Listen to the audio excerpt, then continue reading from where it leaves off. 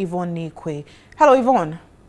Good afternoon, Wendy. Now, we just had the police PRO in the Eastern region talking about the patrol team going round. Now, 24 hours after the clashes, tell us about the atmosphere there.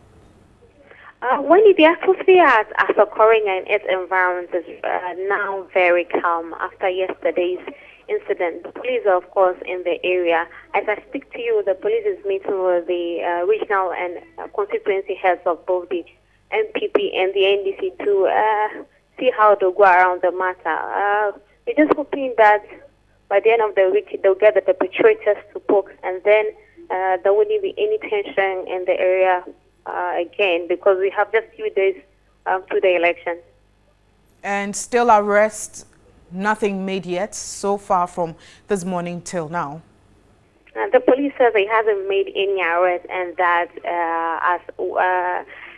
the way the incident occurred, there was no way they could arrest anybody, and so they know that those who had their properties destroyed may know any of those perpetrators, whichever party they belong to.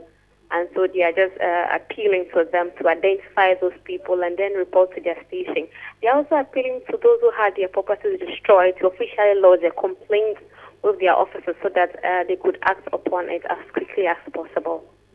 In your earlier report, you mentioned that the number of wounded persons was 10. Has the number gone up or is still the same? Our official report says that the number is 10, and so we just have the 10, and we haven't had any increase yet. Thank you very much, Yvonne Nikwe.